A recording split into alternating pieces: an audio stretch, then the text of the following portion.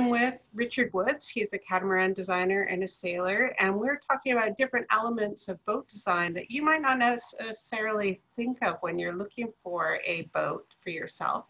But he's cluing us into some of the things that designers think about when they're designing boats. So it's a few extra hints for you on your search. But one of the topics that we're going to talk about are bows, bow shape, whether they're vertical, whether they're bluff. And I think I'm going to get him to define that a little bit so we know what we're talking about. And then he'll give us some of his thoughts. So go ahead, Richard. Can you define what a vertical bow is? Yeah, vertical bow is fairly evident. It is where the waterline and the bow at the deck line are in the same position, so that the front of the boat is up and down. And then you would have a conventional bow would be a raked bow, and just in the last few years, there's been a trend towards reverse bow or a ram bow. I think of icebreakers when I think of a reverse bow. Yeah. Not quite, but where the waterline, anyway, it's where the boat is in the waterline is further forward than it is at the deck. We need, and it's one of those things where you can understand that if you've got a racing boat with a length limit, which is at the moment 60 feet, whether it's a monohull or multi-hull really, you build to that boat to that length because it's going to be a faster boat. But it's a racing boat, and what we're talking about are cruising boats. And the cruising boat has got to sail well, but it's not the only thing that a cruising boat has to do. It's got to be a livable boat, and it's got to be sailed by people who aren't professional sailors. It's got to be sailed in all weathers. It's got to come into port in all weathers. There's 30 people sailing 60-foot foiling monohulls around the world at the moment. And they can do it single-handed until they get into port. And then that's when they'll need a big shore crew.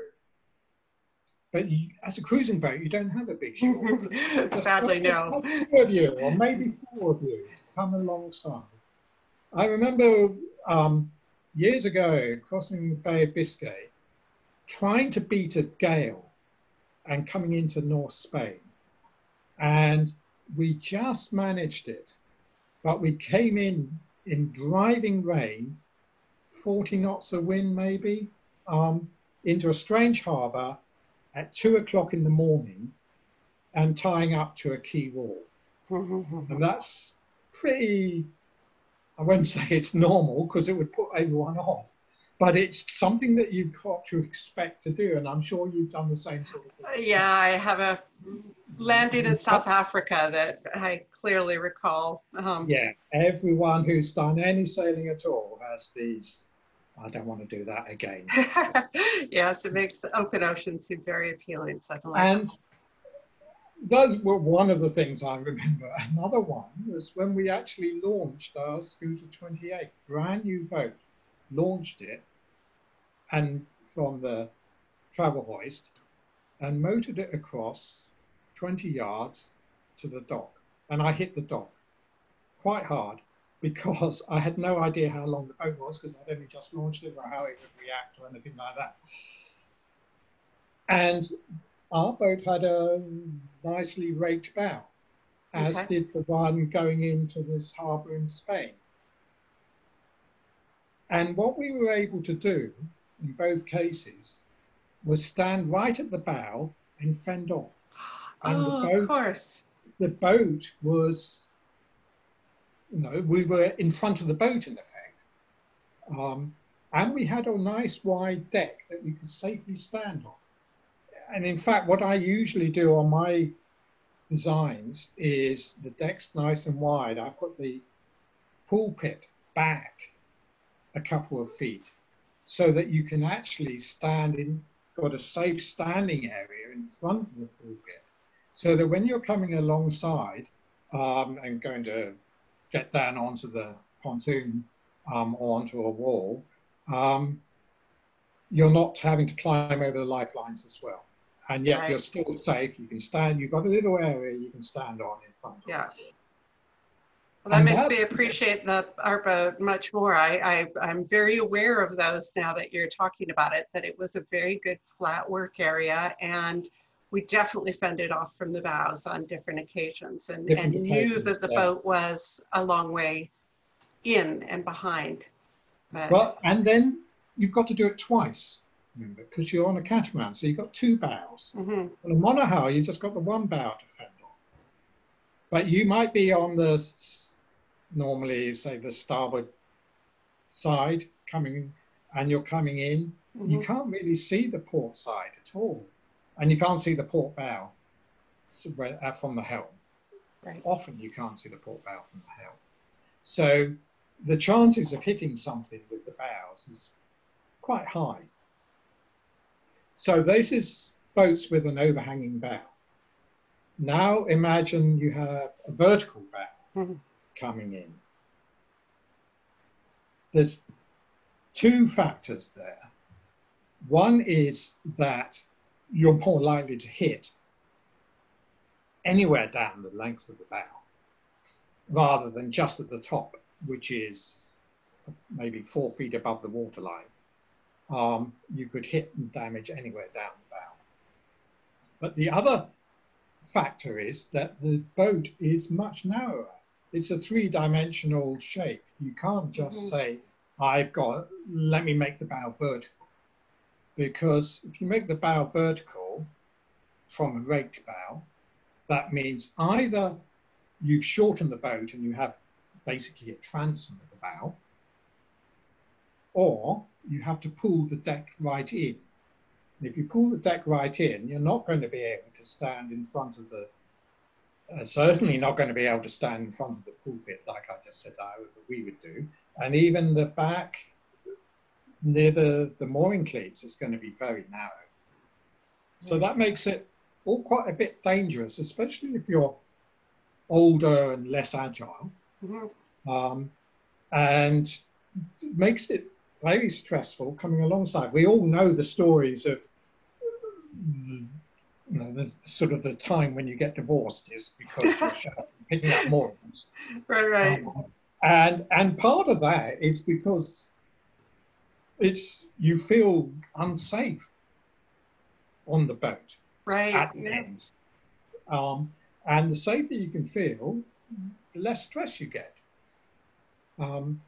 So that's another factor. And then imagine the ram bow, where what you hit, you're coming into a wall or a dock and you cannot reach, because the first thing that hits is the boat. And you can't fend off. But not only that, but what you're hitting is below the waterline. So you hit it bad enough, you have a hole in your boat below the waterline. Instead of a bang on the top, which you could have fended off, you actually have a hole. So that's a major deal. Which would you rather have? A boat that was potentially slightly faster or a boat that could potentially have a hole in it? Yes, no, that's... And it's not just, again, going back to this Vendée race around the world, they've had about 15 people retire, but half of them have retired because they've hit things that were floating in the water.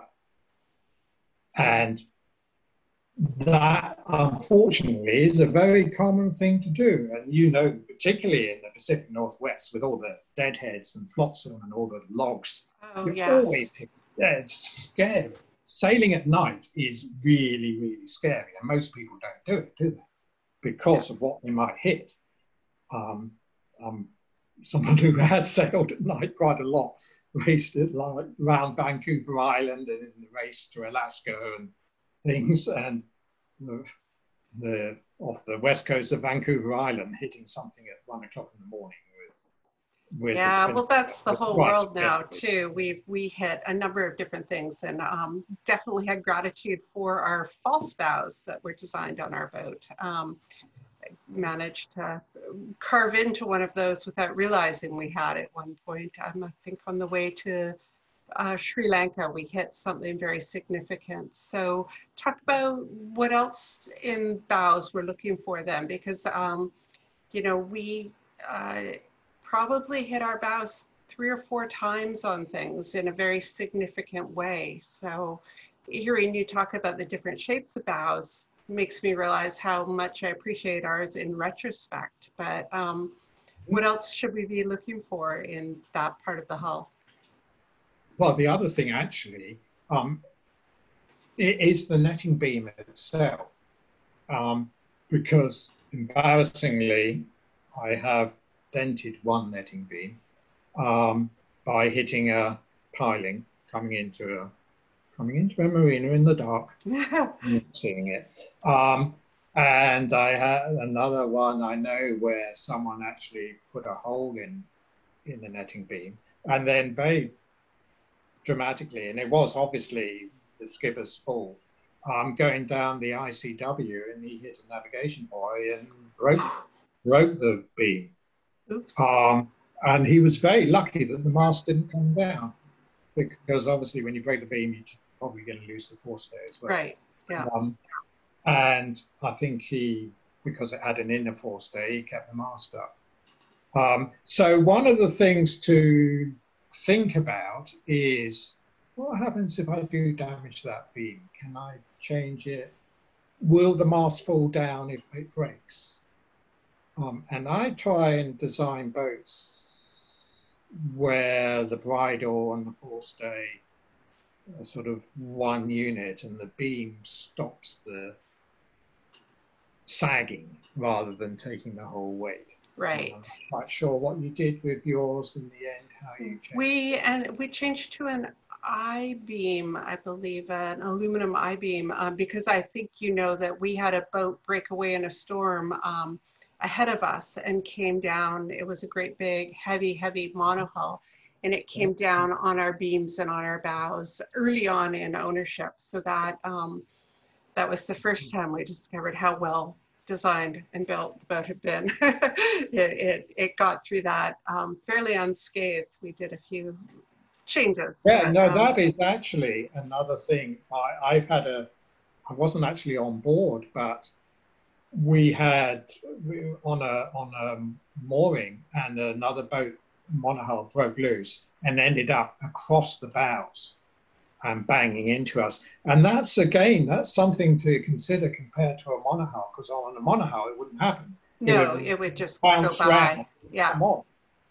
And that's happened, and I know other people have had exactly the same problem when they've been in a tidal anchorage. A boat has broken loose upstream and come down sideways and got completely jammed, because you basically can't get it off.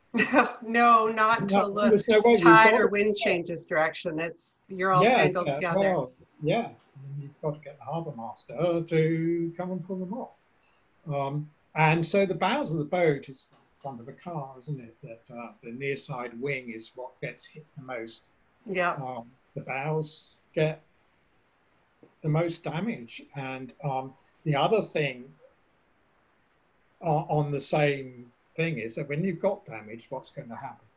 And I always design boats with a watertight bulkhead inside, and I think you just mentioned that. Yes, yeah. So that if the bow has got a hole in it, the water doesn't come into the boat. And I also like to have watertight compartments under the sail lockers. So it's got to be, well, I always say it's twice as unsinkable as the Titanic. I like that. That you've got to have a very big hole to have a problem. And in fact, just thinking of it just now, about 30 years ago, one of my 30-foot boats was built in South Africa that dragged ashore Sagita, and went on the rocks. And one keel was completely ripped off, but it had interior trays and watertight compartments. And they got the boat home without assistance, 20 miles motoring with the one hull was awash. Wow. But no water got into the boat, even though it was missing the keel. Huh. So that's another thing. There's multi-hulls traditionally people said, oh, they're unsinkable, but oh, you can sink them. not, We anyway. definitely saw people manage to sink them, but you have to work a little harder, I guess. Yeah, so that's the fact that a lot of multi-hulls now are sinkable must make you worry even more about how easy is it going to damage things if I hit things. Yep. As we're saying, is going to be basically probably from the bows, and what would I do about it, and how much, what impact would the impact have Yes. on my survivability? That seems like a really good place to stop this discussion. That's really interesting though, because I was thinking when we first talked about bows, the shape, I hadn't realized how much there was that going on there in the shape that I hadn't ever thought about. Does that make sense? But yeah, thank you for letting me know about all the good features that were in my boat that I got to appreciate without really understanding the design thought behind them. So another good conversation, Richard. Yeah, well, that was good. Yeah. All right, well, cool. Till Well, next thank you time. for all your time. Until next time. And next time I'll start my coffee a little earlier.